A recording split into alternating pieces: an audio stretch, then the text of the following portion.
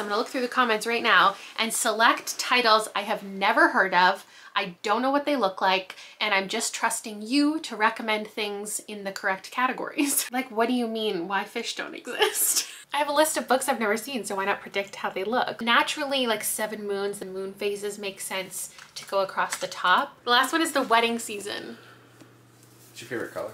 It's my favorite color? Yeah. I really thought this would be the one. I thought I was gonna love this. I sense a 5-star coming. I literally just did not know like what the point of any of this was. Whoever's in charge here. I just need a 5-star romance. I just need to feel alive. Hello friends, I'm Kayla, welcome back to my channel. I recently did a video where I explored what all of my 5-star reads have in common. The themes and tropes and ideas that often exist in my favorite books. I came up with a list of categories, and at this point for you, I have now done a follow-up vlog where I read a bunch of the books that I thought fit into those categories. So I listed my favorite things, and then I also made a little TBR, and then there was a follow-up vlog, and this is my other follow-up vlog where I read your recommendations because the comments ended up full of ideas for me to read. Now the gimmick of this vlog is I'm gonna pick books, I'm gonna look through the comments right now and select titles I have never heard of.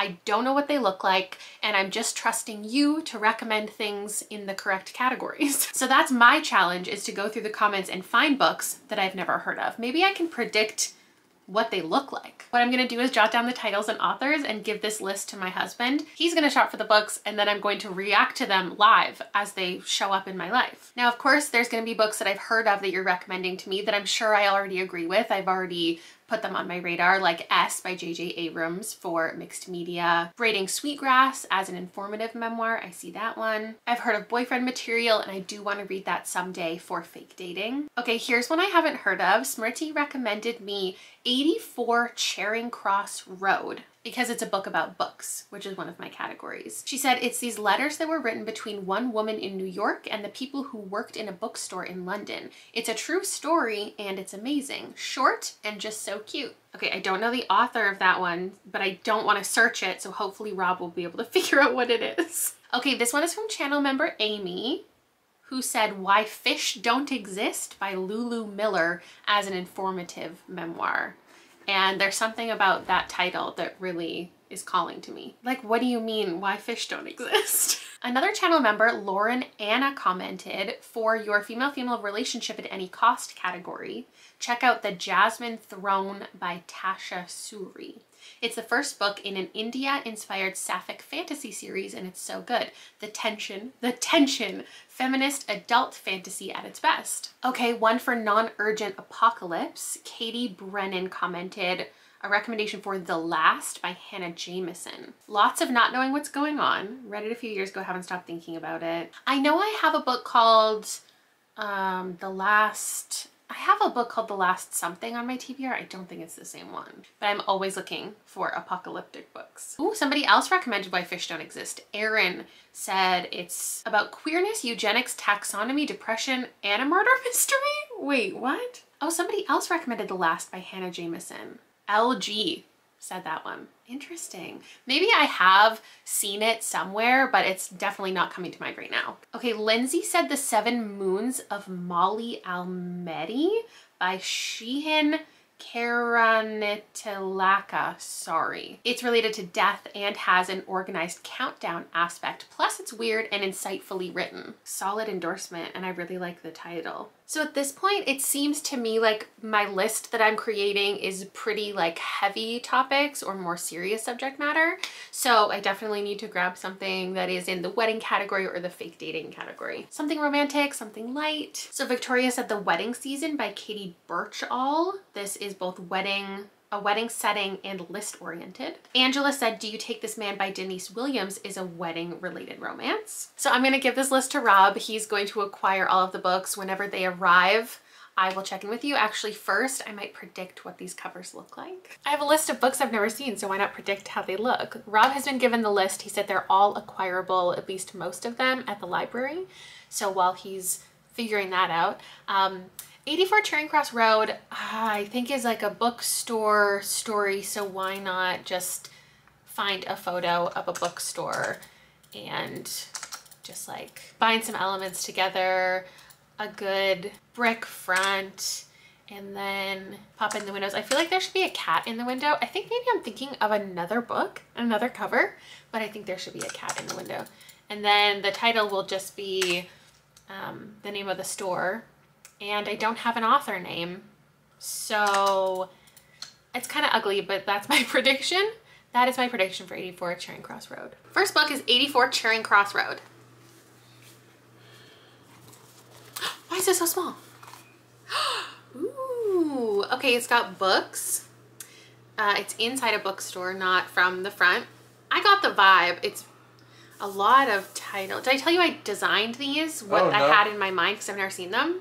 That's why this is a secret and you had to order them all. Why Fish Don't Exist by Lulu Miller. The first thing that popped into my head is the cover of Everybody in This Room Will Someday Be Dead, because it has a bunch of rabbits on the cover. And what I'm gonna do is I'm just gonna pop in a bunch of fish instead of rabbits. So there's like 4 colors on this one. So I'm gonna choose 4 colors of my own. It should take place in the ocean. I know it's a nonfiction, but like ocean lake colored background makes sense. And then just lay out the title.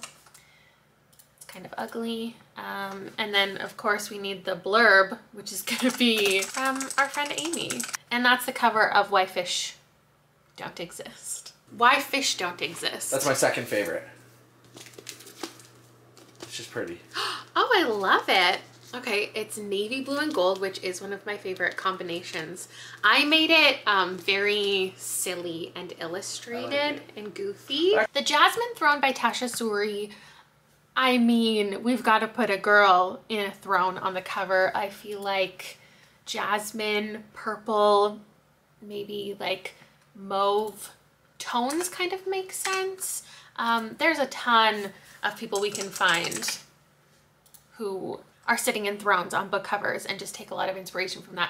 I'm actually just gonna find a photo of somebody already doing that, and like these are mock-ups. They're not gonna be pretty. And we'll just change the color a little bit. And what color font? I don't know. It's gonna be a fantasy story about royalty, and I think this makes sense. Next is the Jasmine Throne. Why is it so big? Oh, it's not jasmine colored. It's the opposite, which is cool. Hey, Chakraborty blurb this one. I feel like I've seen this before. I don't know. She's not in a throne. I like the style. But wow, this is a big book. Now for the last, I realized I was thinking of this book, which is not the same. I kind of want to take the colors from this though, because like I have nothing. I'm thinking a couple, like Ascension for some reason is coming to mind. And then this other book that I have, maybe the colors of that.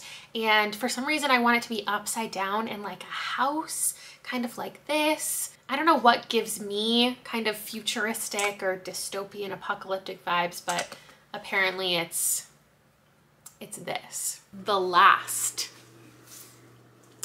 I mean, that is the most generic looking book I've ever seen in my life. Is it? Flip it. Oh, it's a house. I got that right. I put like mountainous house Oh, cool. things. This doesn't look, this is like an apocalypse book. Oh. It doesn't really, like a little bit, but. It looks like the end of the White House or something like The that. 7 Moons of Molly Almeida. I have a cover in mind and I feel like I must have seen this somewhere, but I'm just gonna make it and maybe it belongs to another book. But naturally, like 7 moons and moon phases make sense to go across the top. And then I want to do like a girl dancing or posing or something at the top of a mountain. That's what I'm picturing. And that's apparently what I think this one looks like. This is the only one that you couldn't get from the library because it had like a huge wait list. Yeah, I think it was like 15 or 18 or something. Oh, I've seen this before. How beautiful. Yeah. I'm so happy to own this though. I need to find out what all of these are about. Oh. Okay, this looks, oh my God, I made the cover this girl looking at the moon. Not the vibe. Do You Take This Man by Denise Williams. I feel like I recognize Denise Williams' name and I want to put, I don't know, Do You Take This Man? I feel like it's going to be at a wedding and I'm picturing an illustrated cover, but I don't know if I want to like put the effort into that right now. So maybe I'll just find a picture of like some people getting married. Maybe the bride is like standing at the altar and she's like, I don't know if I want him. She's like looking at someone in the crowd or something like that. I am picturing it red. I'm not sure why. So let's see if I can put that together. And that's that. Do you take this man? Oh, it's red. I made it red. I have nothing to say. That's stunning. I do prefer covers when the faces are cut off a little bit. You only have one left, right? I like this. Yes, I have one left. Okay, good. Make sure you got all of them. Yeah. Then we've got The Wedding Season by Katie Birchall. And the first thing that came to mind was that she is like a wedding planner and she's waiting for her moment and her wedding and her perfect partner. So I picture this girl sitting in a closet in a wedding dress. I don't know what she's doing, but what came to mind is like Maya Rudolph, like sitting in the street, or whatever her name is, you know, sitting in her wedding dress, eating whipped cream out of a can. So it's a girl and she's sitting in a closet surrounded by like, I don't know if it's wedding dresses or it should be more colorful, but I'm thinking like Sophie Kinsella style, that's very simplistic colors with like black inky outlines, very old school. And she's just sitting there like alone. I don't know if she's sad, but this is her. What's your favorite color? It's my favorite color? Yeah. Are you saying that as in not my favorite color? Yeah. Like it's turquoise? Yeah. Or are you saying it's pink? It's both. No way. Oh, wow. This is totally the style of the girl. Wait, she kind of looks like the girl I made. I really like this. It does just have one person on the cover, which makes me think it is more of that personal development kind of romance. I have all of the books secured. So, thank you kindly, husband, for getting them for Which me. cover is your favorite? Thanks so much for asking. This one? Yeah. That's crazy. I love it. One of them is much longer than I expected. One of them is much shorter. So I still feel like it fits into a reasonable size reading block. I'm glad you finally got to look at your books that I've been... It's been a while. I've really been waffling with how I wanted to kick off this video, like which book to start with. I wanted it to be a win right from the beginning. But what I ultimately decided to do was to bookend it by the two romances, because I just feel like these are the ones that I don't know, like that I trust less. It's just that I'm so much more picky within romance than any other genre. I still like don't know what I'm looking for. And just because they're centered around weddings, like there are so many other things that I could dislike or that could give me the ick within these pages. I feel like also just the comments that they came from, I'm sure they were just as thoughtful of recommendations as anything else, but they didn't really have any reasoning behind it besides being about a wedding. And you can tell that from like the title and the cover. So they seem like easier recommendations for somebody to find, just like books about weddings. Here they are. I just recently finished The Worst Best Man and I did not like it. So now I'm worried to go into wedding related ones, but I started this one last night and I even filmed a little clip, and then throughout the clip realized that maybe this isn't even a romance. A third of the way in, nothing, like there has been no wedding and no romance. I think I just realized this might not be a romance at all. Because when I said in the video, I divided things into different sections. I said I have a wedding section. I didn't say weddings in a romance book. I just said weddings, and I put thrillers in there too. I didn't put any just general fiction, I don't think.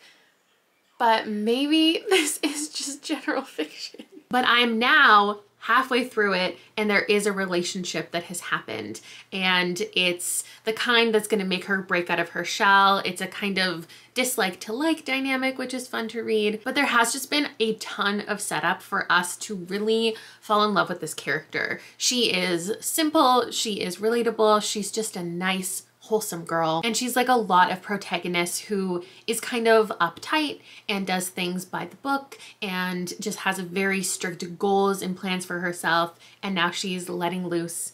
And the thing that's going on here is that she got dumped at the beginning of the book the day before her wedding by her fiance, and her wedding was kicking off like the wedding season. All of her friends are getting married. There's like 7 weddings she's gonna attend throughout the next 3 months, and she still wants to go attend all of those, but now her fiance or her ex-fiance is gonna be at some of them. And she has this really core group of great friends, and they give her like a task to complete at each of these weddings to keep her mind off of things, to not wallow, and to distract her from like that guy being there. So one of them is like she needs to dance on the dance floor, be the last one on the dance floor. In one of them, she needs to like get a kiss by the end of the night. She needs to like go streaking, just like silly, become your true free spirit type challenges, and she's rising to the occasion. So in addition to it being about weddings, it also fits into one of my other categories, which is a book that's organized and is done by lists. So she has a certain amount of weddings she's attending. You know what to expect from each of them. Now she has a list to complete. It's really fun and nice. Freya is enjoyable to follow. I definitely do need the romance to pick up for me to really like this, but I feel like because it's been really classic and cliche so far, it might also fall into the cliche of at the end she isn't even going to be with this guy, or if she is with him, it's not about that. It's about her learning about herself. But then also the cliche perhaps of her like becoming this whole new free spirit person. Maybe her ex-fiance is going to come back at the end and be like, now you've shown me like who you really are, and I do want to be with you after all. And she's going to get the moment of denying him and being like, no, I've moved on, I've changed, like you didn't deserve me. And just getting that boss bitch moment and seeing her really hit that stride of being herself, being confident in what she wants, just feels like the trajectory of the story and what we're gonna get from her. So it hasn't been outside the box, and I don't think it's going to, and it doesn't need to. I am having fun now that we've actually attended a wedding halfway through the book. It's fun to follow, and I'm having a good time. Hi, friends!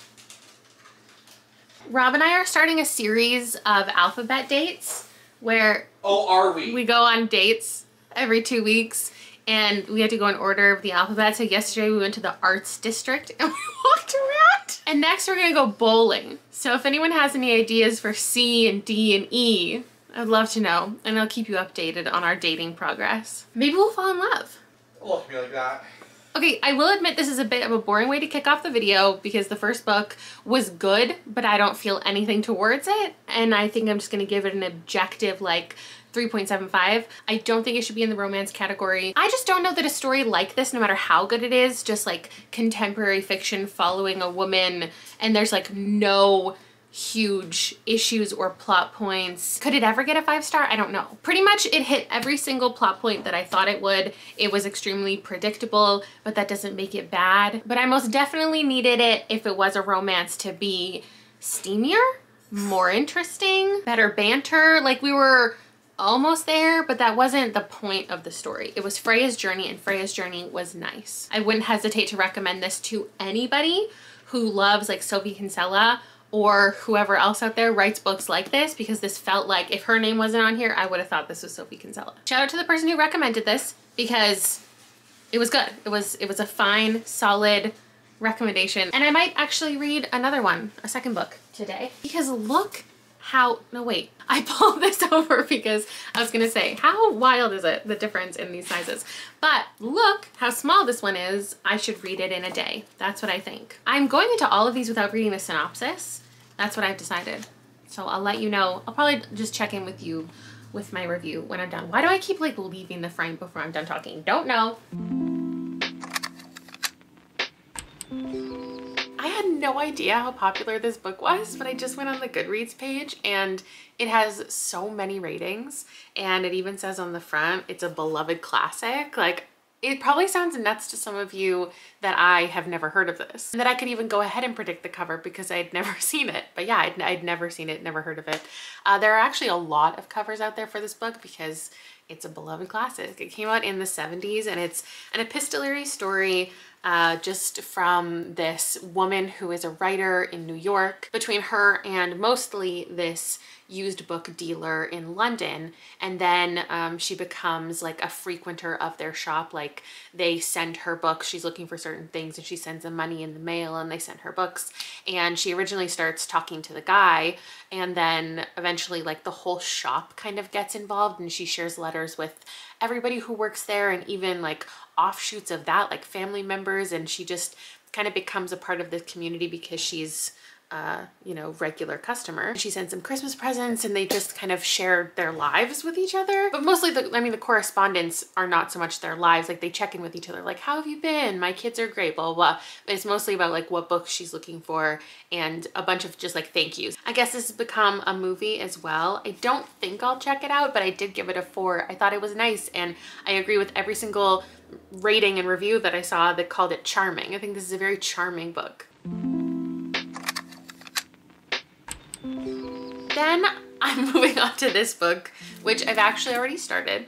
I started it as the first book when I was telling you like I want to bookend this by romance. It's because I was thinking about DNFing this. I was originally going to start here, and I got like to the halfway point and I was like, I'm gonna put this down and let's just start the video somewhere else. Maybe I'll come back to this, maybe I'll DNF it, I don't know. Because this one, while it fits into the apocalypse thing, I don't know that I'm really liking it and that it's really doing anything particularly interesting. Let me do a quick side note because I doubt anybody would recognize this as something that has been on my TBR, but I actually have already owned this book. When I heard of it, it sounded familiar. When I saw the cover, it felt familiar, and it's because I have already owned it. So this was sent to me by the publisher. Is it Simon & Schuster? I want to make sure I'm saying the right thing here. I'm assuming it's Simon & Schuster because I believe it came, okay, it is. It came in these really cool marketing packages that they used to send out to influencers, and they would wrap a bunch of mystery books in like newspaper, and the articles depicted the story that was inside, and it was really fun to unwrap. It was like a little surprise thing. It wasn't solicited, but it was fun. And I just ended up with like 15 books in that season of my life that they were sending those out that I had like never heard of, wasn't interested in, but it was fun to unbox them and get to share the synopsis with other people and get it into the right hands. And so it's fun that it was like a full circle moment that this guy recommended to me when I feel like I was kind of recommending it and sharing it with other people. I did unhaul it like at the end of the year, whatever year it was this came, like 2018, 19 maybe. I guess I can check because it'll be the year that it came out, 2019. So I'm sorry that the video is not technically successful because the whole point was books I'd never heard of, and I have heard of a couple of them. I just didn't realize that I had heard of them. And also I hope I made it clear, I probably didn't, but like in the cover design portion, it wasn't supposed to be like original artwork or anything. So I did steal from multiple other cover artists and was kind of like, if this book was done by Lenny Kaufman, who maybe was the person who did it, I had no idea. That's one of my favorite cover artists. So like I just took a portion of a book that I saw from her and then mocked up a cover. So we're following this guy named John Keller. He's on a work trip in Switzerland when the world ends. And basically the book opens up with all of these people who are staying in this hotel deciding what to do. There's 20 people and they're in this very isolated environment. They only are communicating with each other. They're kind of cut off from the rest of the world, and they don't really know what has gone on elsewhere, if other people have survived it, if they should leave and try to find other people. And they're essentially spending a lot of time creating like their own society because they have to. And I don't love that setup. I don't love the decisions of like who's going to be in charge and who's listening to who, and the fight for power, talking about everything that they have and dividing it up, and is this going to be enough? And obviously these are things that have to happen in discussions that have to be had. I just find it a little bit dull. It's reminding me of how I was feeling reading The Centaur's Wife, which has a similar setup. I think maybe I like apocalyptic books better if it's an established community, like in the Wabgishig Rice one that I can't, Moon of the Crested Snow,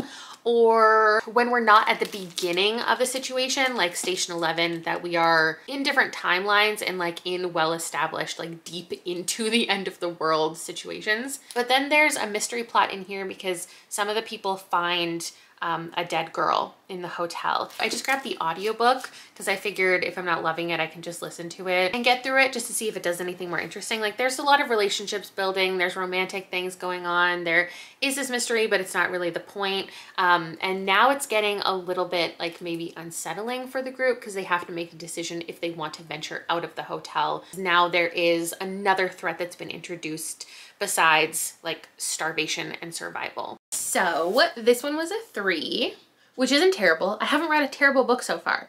And I think like honestly, we can count that as a win as far as my 2023 reading. But don't worry, because I really feel like we have a 5-star in here. I don't know which one it's gonna be, but I sense it. I sense a 5-star coming. This absolutely checked multiple boxes. I just think it was a little bit uninteresting. The main character is one that makes sense that the author decided to write. He's not someone that you would call particularly likable or unlikable. He's just there. You find out what led up to this nuclear devastation, not as far as like political and global stuff, like how it happened, though some things are inferred, but more so like I'm talking what led up to these characters being in this situation, like how this man ended up here, what his relationship was like before. It does remain pretty insular the entire time, so you expect like a really character-driven literary vibe to it. The mystery itself that kicked this whole thing off, it doesn't remain like at the forefront the entire book, and then the ending revolves around that and explains it,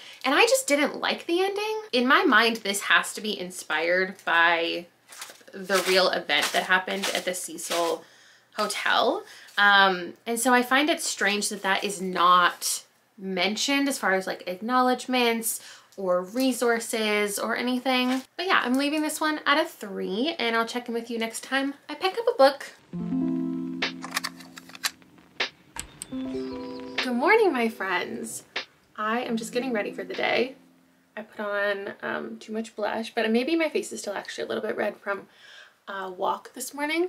Liam went for a bike ride. I went for a walk. I really need to go ahead and get myself a bike because I bought a bike rack that fits 2 bikes, so I can and I should. But today I'm just starting The 7 Moons of Mali Almeida. This is by Shehan Karanateleka, and I think obviously at this point, looking at it now, I realize I have heard of it because it was like literally the Booker Prize winner in 2022. When I was just reading it in the comments, it sounded like so many other book titles out there that feature an eponymous character. Like, you know, there's the Death of Ivagoji and The Storied Life of A.J. Fickery and The Death of Jane Lawrence and The 10,000 Doors of January. The blank of blank is so common, and it's also really common, or most common, I see in like middle grade. So many of them start with A's. There's Arusha and Amari. I think there's one called like Amina's Voice and Anya's Ghost, Lizzie Albright. So it just sounded like it was probably one of those. And I would have been totally down to read like ghosty, you know, middle grade. But what's happening in this one, I only read the first chapter, but we do have this character named Molly, and he has died,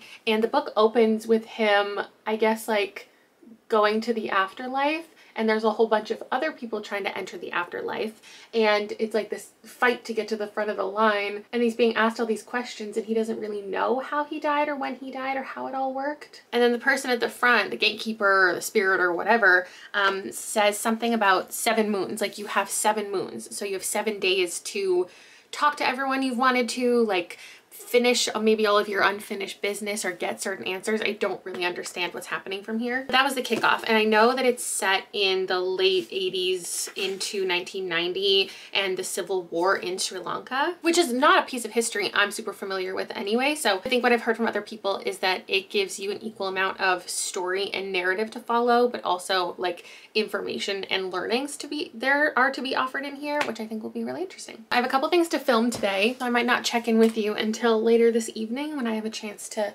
sit down and really read. I just forgot I have this giant clip in my hair. Like, it's comically large, but it holds all of my flyaways in. This is what my hair looks like after it's been sweaty in a ponytail for an hour. Anyway, cute. Hello, I didn't read much today. I didn't vlog at all today. I hurt my back. Ooh, I haven't had back pain in like over a year, and this just brought back all the memories. Anyway, I feel bad. And I read a section of this. It's actually organized. I don't remember if the person said it has to do with life and death. And the other thing that I really love is that it's organized. So if they did say that in the comment, because it's been like months now since I looked at that, thank you very much for mentioning it, because it's organized by the 7 moons or the 7 days. And I still don't think I fully have a grasp on like what the goal is, but one thing I didn't mention is it's written in 2nd person, which I love. Hold on, I need to put this down. So it's as if you are Molly, and that's making it fun. So I'm 84 pages in, and I'm now at the 2nd moon. And basically, Molly has lost their memory, so it doesn't remember how they died. I can't remember if I mentioned that already, but like doesn't remember a lot of things that happened. So they keep appearing in these different moments in time leading up to his death. and we just get a little snippet and it's him being like, I don't remember this person, I don't remember this conversation, I don't remember anything that's happening. So that makes it fun because it's not like flashbacks, because even he doesn't really know what's going on, I guess. Rob brought me home flowers because I sent him a funny TikTok the other day, or actually it was just last night, of this girl and her like boyfriend came home and she shoved flowers at him and then kicked him out of the house. And then when he came back in, she was like, oh my God, flowers. It's funnier if you watch it and I don't tell you, but then he came home with flowers, so he got the hint. What are you watching? We're watching Stargate SG-1 from 98. He's patiently waiting for the bear to come back tomorrow. But we don't really, no, I don't. Ow, my back, help. Oh my God, you know what I just realized? For our Alphabet B date, we could go see Barbie. Barbie, let's do it. Or we could wait until D and we could go to the drive-in to see Barbie. Just it means we have to do B and C before. Yeah, like real quick. We have to go bowling and canoeing before next week. I'm actually a little bummed because I was supposed to film a couple things today that are very like physically involved today and tomorrow, and I cannot do them. So I'm thinking maybe I will even bump up this video. My reading update is I'm still reading Mali Almedi. I'm halfway through. We've made it through like 4 of the moons, and I think it's okay. I haven't felt a lot towards it, but I've been learning things. I think it's generally interesting. Naturally, we're just coming off of Summerween, so I'm getting into the spooky season feeling. And I saw some people posting on Instagram that their home goods in the States was starting to have like Halloween decor, and so I thought I would go ahead and check out HomeSense. I don't know if it'll be the case here, but I saw some really cute pillows, so I'm just gonna look around. Liam's here with me. It's summer break, so we're hanging out, and he's so excited to come in and pick out pillows with me. He's shaking his head. He's very excited. He's not excited. We're home now. We grabbed groceries. HomeSense did not indeed have anything new and Halloween-y. I think they pulled out some leftover like pumpkin stuff from last year. It was not particularly cute, so I'll continue to keep my eye out. The one thing I did find though is a new like lap desk thing for your laptop, because the one that I have right now, I'll show you just a sec. We also stopped at Value Village right after, and I found one thing, but I was excited to find it because it's Men We Reaped, which I read recently, and it was the cover that I didn't prefer from the library, and so I thought I would have to buy a physical copy like brand new, but I found that one at the thrift store. What am I looking for? Oh yeah, my laptop. I don't know what the brand is of my old one, but I got it from Indigo. I don't see anything on it, but I don't recommend the ones from Indigo because they peel. They have like this little thin layer of plastic, and I've only had this for like a year and a half, and it's just completely peeled all up at the bottom. And like maybe that's where my laptop puts out heat, but either way, it shouldn't do that if it's intended purposes for a laptop. So this one is from Fringe. Anyway, I'm gonna finish my book now. I'm really slogging through it, to be honest. Like, I don't know why it's not holding my attention, if it's me or if it's the book, but I'm gonna wrap it up and then I'll give you my rating. Okay, I finally finished it. I am gonna have to give this a 3. I feel like it had so many qualities that I like, and it felt like a mix of 2 books that I gave 5 stars, like Glory meets The Death of Ivagoji. As far as like who it's focused on and the big cast of characters and it being satirical and it being about a death. I guess I also have to throw a 3rd book in there, magical realism or surrealism. So I really do think this was the perfect recommendation, and I don't know if I can explain why it wasn't for me. I just think it was far too long. Like, this just took me, I think it was 4 days to read, which is unheard of. It literally took every single one of my brain cells to read. Like, it has beautiful language, but at the same time, it just, I don't know how to explain it. It took so much of my focus. I couldn't read this casually. I like had to put everything that I had into understanding everything. There were so many characters, and there are 2 main ones, but I just don't feel like they stood out in a way, or we got to know them in a way that I really wanted. So the plot of this, once he is dead, he has these 7 moons to like, you know, figure stuff out, and he has 2 main goals. One of them is to find out how he died and who killed him, if that's what happened, and the second one is he wants to expose or get these like photographs released. So a lot of the book is talking about these photos. Do you have the photos? Where are the photos? Give me the photos. I'll give you money for the photos. What is in the photos? And all of these people trying to figure out this stuff, because he was a journalist and he was working on this like expose regarding, you know, government, political, and war type figureheads, and he was going to expose this whole thing that obviously you learn in the book, so I don't want to tell you. So he spends these hundreds and hundreds of pages following his two friends around and just like seeing what their lives are like and seeing if they're going to figure anything out. So those are his two main relationships. We have the one guy who he's dating, and then the girl who he's pretending to date in order to stay safe and remain like closeted publicly. But then there just ended up being like too many moving parts and too many people we were hearing about and so many scenarios and so many storylines that it lost me. But it feels like a solid 3 still, because like I love the second person narration. I think this character was interesting, unlikable, very clearly defined as a character, which I enjoy. You understood his motivations and it was generally enjoyable. I really thought this would be the one. I thought I was gonna love this. I already have a beautiful Instagram picture of it in my shelves planned to post. I did not realize how quickly I was getting through this audiobook. I listened to it solely via audio, or I would have like stopped and updated you, but before I knew it, it was over. So I just turned this on and started listening to it while I was getting ready and accomplishing a couple little tasks, and I finished it in under 2 hours. Suddenly it just ended and I had no idea like what was even happening. So this is Why Fish Don't Exist by Lulu Miller. I completely forgot why this one was recommended besides it being like an informative memoir. So the list of things that came along with it, it had left my brain. So if I had updated you at the halfway point, I probably would have said something like, I have no idea what's going on. Like, I don't know why this is what we're talking about. I don't know what the point of any of this is. I don't know what the author is trying to convey with this information. Popping onto the Goodreads, I see that this also is super successful. A lot of people have read it. A lot of people have loved it. It was in the Goodreads Choice Awards. I don't know where I've been, I'm so sorry. But since so many people have read this, I'm also going to include like spoilers, not really like full spoilers, even though there shouldn't really be spoilers for nonfiction. Lulu Miller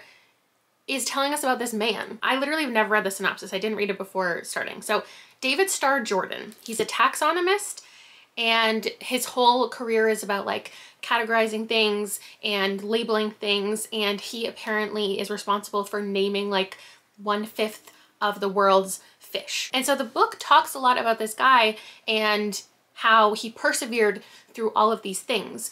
So he would like catch all these fish and then label them, and then there'd be like an earthquake or a fire, and all the fish would lose their labels, like the jars would break and he would lose, and he would have to start all over again multiple times, labeling, like physically labeling these fish. So every time he has to kind of restart and work through things, he develops different systems. So he will like sew the labels onto the fish instead of being in jars, etc. And I literally just did not know like what the point of any of this was. I was like, okay, am I just gonna be reading this man's, like this is just a history of this man? Me thinking this is supposed to be an informative memoir, so who is this about? Is it about David or is it about Lulu? And it is about Lulu's experience learning about this guy and the impact that watching him persevere through all of these things, like what it teaches her and her takeaways, because maybe she's struggling in certain aspects of her life. And as she's learning about this guy, at like, I don't even know, probably the halfway point, she finds out that he's like a terrible guy, and he agreed and like encouraged and was responsible for forced sterilization, and he like loves eugenics, and he's a white supremacist, and he's just like awful. So at that point I was just so curious what the point was. Like, is this just a history of him? Is that the intent? Or is she trying to say something about something? Like, she gained all of these things, but he's a bad person.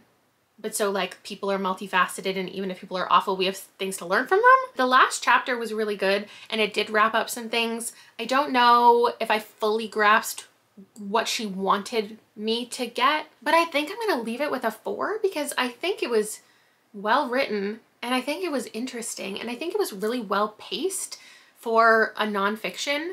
the times that she introduces certain things. And I just feel like this guy was the president of Stanford for a portion of his life, and he is obviously really well known. So this aspect isn't something that she like uncovered, I don't think. So anybody who already knows this man and already knows about like sterilization in the 1900s especially, I would imagine the reader would already know who this man is and the things that he's done. But to me, it was like a reveal. I don't know how to feel about this one, but that is my rating. And the title comes from the idea that like things do not exist until they have names. And I'm just realizing there are beautiful illustrations in here, like absolutely stunning, that I completely missed out on. I think I would recommend it. It's generally well liked. I need to look into some like reviews, and maybe there's like a podcast and stuff that I can consume and get other people's perspective on things. But I am gonna move along to the next book now. This is the start of a chunky fantasy trilogy. This is 530 pages. It's called The Jasmine Throne by Tasha Suri. We've got a map to enjoy. We have multiple POVs. Priya and Malini. Are they sisters? Are they twin? Oh, we also have a shock. Are they like princess and maid kind of thing? Do they steal each other's identity? Where is the synopsis? Oh, that's all there is. Princess Malini dreams of vengeance. Her brother has trapped her in a temple. Maidservant Priya dreams of freedom, and they're gonna set the empire ablaze. Oh yeah, this is the one about women's love prevailing through horrific circumstances. So, oh yeah, it's sapphic. Gotta love when you press record and it says you have a low battery. I'm not going to get a new battery. I'm gonna fit everything I want to say in the next 20 seconds. I'm halfway through, which I think is pretty great progress for it being like 4 in the afternoon now. So like it says, Princess Malini is trapped by her brother. She is imprisoned. He is controlling a lot of things. There has been entire groups of people who have been harmed. There's colonization that is going on and that we're talking about. And so there's also like rebels and people fighting against, you know, everything going on. So it's a forbidden love, but also like forbidden magic, and that makes it fun. There is more POVs than I mentioned, than I saw. The one that I showed you before is the brother, so we get his insight every once in a while, but then a couple other people. I paused right here because we just had a quote that I thought was really beautifully written. There's a moment where Malini is crying and she's sharing with her mother her emotions. And I think it's a conversation about like being vulnerable, but also using tears as manipulation. Her mother's comforting her and says, "Weeping does not make you any less yourself. Be careful with your tears, they're blood of the spirit. Weep too much and it will wear you thin until your soul is like a bruised flower." Then Malini is challenging that internally. It says, "Her mother had been wrong though. Weep enough and your nature becomes like stone, battered by water until it is smooth and impervious to hurt. Use tears as a tool for long enough and you will forget what real grief feels like." So I'm almost done with it, and I haven't checked in with you because I just feel like I have no real takeaways. I feel like I'm enjoying Malini and Priya and their very slow burn and their like personal growth and everything that they're going through. I just saw somewhere that this has been marketed as having like 2 morally gray protagonists, and I could not disagree more. I just don't think that that represents them. So if you're someone who like dislikes morally gray characters, because I know a lot of people love it, so there must be a good amount of people out there too that are like, enough of the moral grayness of it all. This doesn't have that. So if you like were turned off because of that, pick it up. I think this recommendation already like checks out for me because it is similar to other books that I've read and enjoyed. I really think that my rating of this is not going to be fair. I don't feel this very often, but I think I'm just really struggling with my attention span right now. Again, I've been reading this for days now, which is fine because of how like big it is. Like it totally makes sense, but I just find myself constantly like, is this scene like really necessary? Do I need to know all 10 of these POVs? Do I need to remember all of these people? Like when I pick up the next book in the series, if I'm going to, am I gonna need to remember who everyone was? Are they all that important? Because I don't care about anybody too much besides the 2 main girls. I think I also just like underestimated how much Liam being on summer vacation was gonna disrupt my like normal routine, because like I talked about earlier, this year he's too old for like any of the camps, so we've just been spending a lot of time together and I'm regularly entertaining him. He is now in a hockey camp, but it's only like an hour and a half, so we're finally back in the arena after 2 months and it feels really good. So I am gonna go in, he's just getting dressed now, and I'll finish this up. Oh, actually, I'll finish it up even quicker than I thought, because look how much acknowledgements and extras and stuff is at the end. So I've really only got this chunk. This is one of those cases, again, that there is such a complex magic system and there's so much political intrigue and moving parts that I don't even have the vocabulary to explain like what it's doing well and what it's not doing well. What I can say is the stakes feel very high for both of these women and what they are dealing with and how they're trying to get out of their circumstances and everybody that they're battling along the way. But while the stakes feel high, I also feel like the plot isn't totally matching that. Like the bad things that are happening don't feel as intense as they could, but it is like a dark one. It's not like Daughter of the Moon Goddess where at every turn like things just work out for her and it's kind of a cozier vibe. This is dark. It is graphic. It's reminding me too of Girls of Paper and Fire, which is interesting. Maybe it's because it's just shorter and this just feels a little too long for me. But in that one, we were all in the same place like the entire book and I loved it and gave it 5 stars. This one, I feel like we should be having more movement. Like we should be going more places, more things should be happening, because it kind of feels like, well, not a prologue, but if we knocked it in half and got through things a little bit quicker, it feels like it's a prologue because she's just trying to get out of her imprisonment, and then I can't even imagine where the story is going to go from there in the rest of the books. It's slow and it's detailed, and I think that in different parts of my reading life, that's something that I've appreciated, but right now, I think it's just me. I don't think it's the book, which is definitely a bummer because I'm behind on my reading and on my videos. Summer's just getting away from me. So I'm gonna head in, I'm gonna finish it up, and I'll just pop in with a final rating. I'm home and I'm giving it a 3.5. I really did like that last chunk. In fact, it even talked about amongst the characters morality, why people are choosing to do certain things and the power that you have, you know, running this empire, what should be expected of you, the impact you could have. And then there was also some magic within the ending that's like water-based, and I really like nature-focused magic. I don't know that this is categorized anywhere as fantasy romance. I don't think it is, but because it was suggested to me as far as like women's love prevailing and there is a relationship going on in it, I think it could lead you to think this is much more romance than it is. It's not fantasy romance, it's fantasy romance. And I also think it's a lot more political than magic. That's just me trying to get it into the right hands, not like reviewing it or critiquing it at this point. And while it is women's love prevailing, it is more individual stories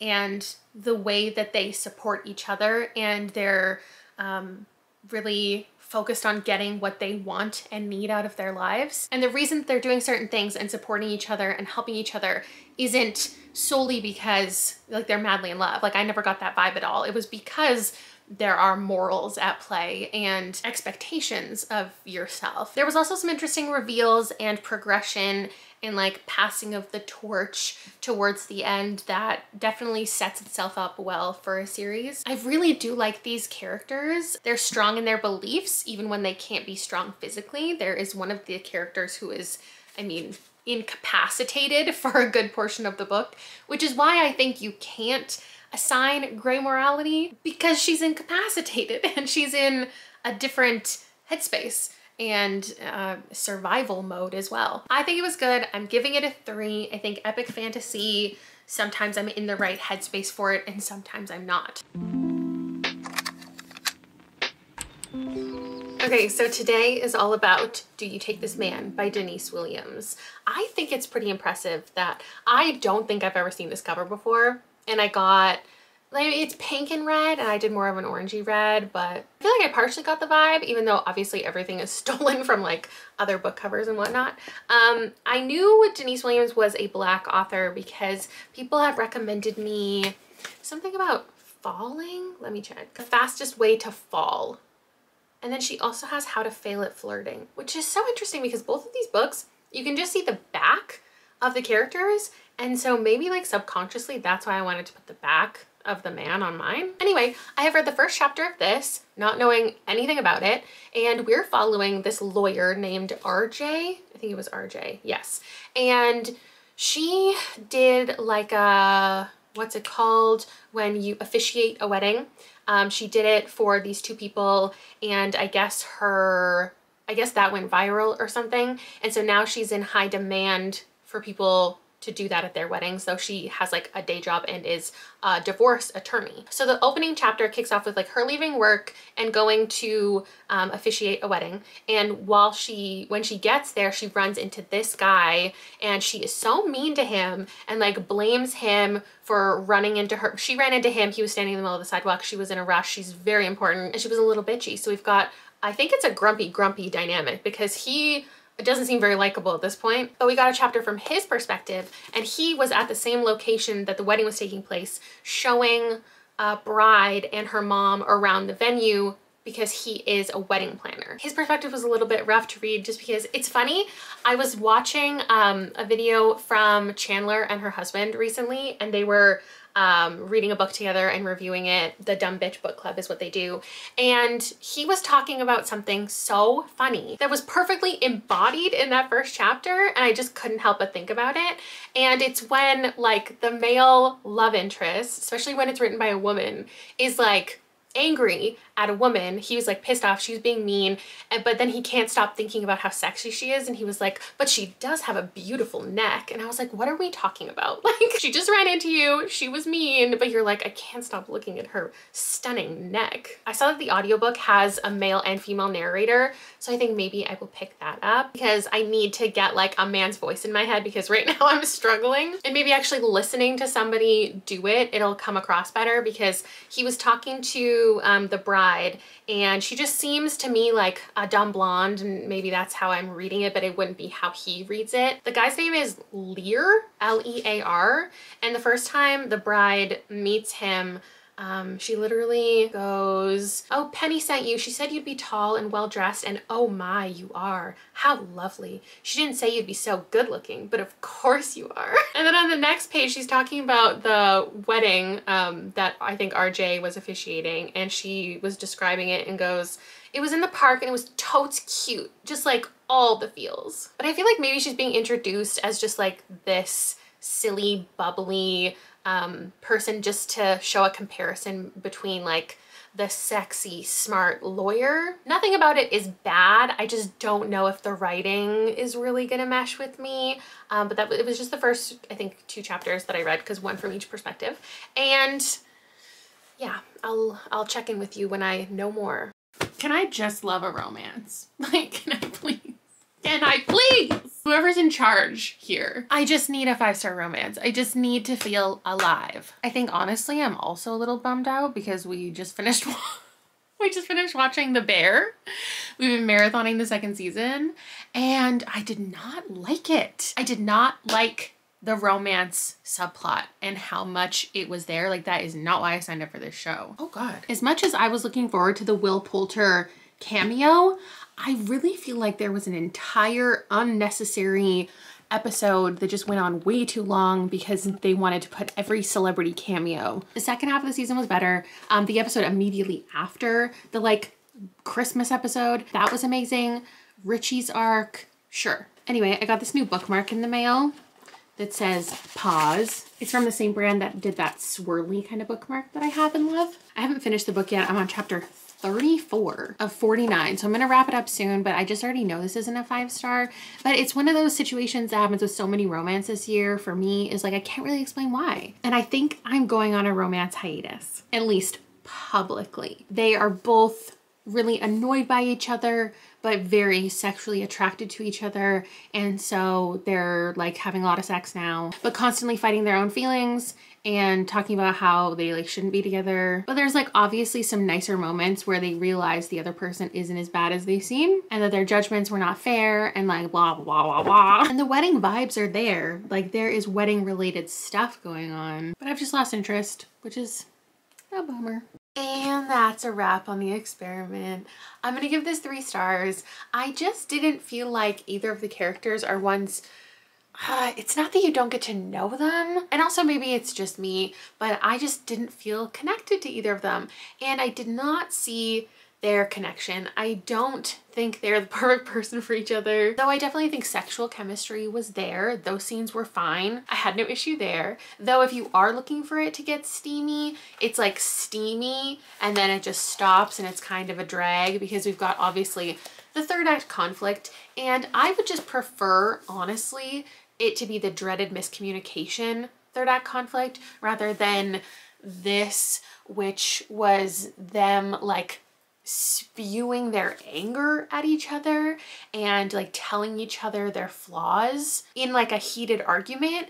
And the thing is, like, you can't take that back. And now my memory of these characters will be like the things that they said in anger and not the ways that they made up for it and apologized, which they did. But also, you could say that fit with their characters. They were kind of unlikable people. They both had very strong personalities, and right from the very beginning, the way that they meet and he tells her she needs to smile more. And so at least, you know, Denise Williams is committed to the characters. And now I'm like reworking it in my mind of what I would prefer to happen. And maybe if like he already knew who she was at the beginning and maybe he was trying to impress her and then just like messed it up, or assumed like that's the kind of partner that she would want and that's how he was trying to woo her. Like maybe there's some type of explanation in there, but the way that it actually panned out, I just didn't love it. The wedding vibes were there. They weren't as like warm or fun as I wanted. It got sad. They cried. They came together in those moments and like, that's beautiful. But I don't know. I was never fully committed to them, and this isn't the most memorable romance for me. So I think it's gonna be a 3 because like it was written well. Maybe it's a 2.75. I don't really know. The experiment is over. Naturally, starting a video with saying these are kind of 5-star predictions. I wanted them all to be 5 stars, and they most definitely weren't. But we had some hits. Mostly, I don't feel like they were huge misses. And I really hope that this doesn't stop anybody from ever giving me more recommendations, because I really love them. I really appreciate them. Anybody who took the time to even think of a book that I might like based on these silly little categories, like, thank you so much for being here and contributing to an experiment like this. And I will see you in the next one. Bye.